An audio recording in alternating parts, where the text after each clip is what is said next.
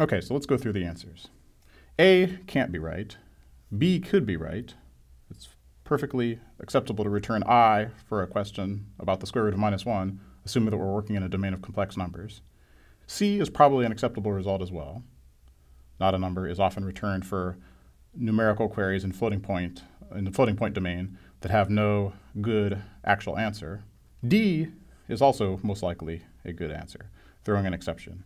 E is not a good answer. -1 can never be the square root of -1. And crashing the machine is probably never a good response. So the answer is some combination of B, C, and D.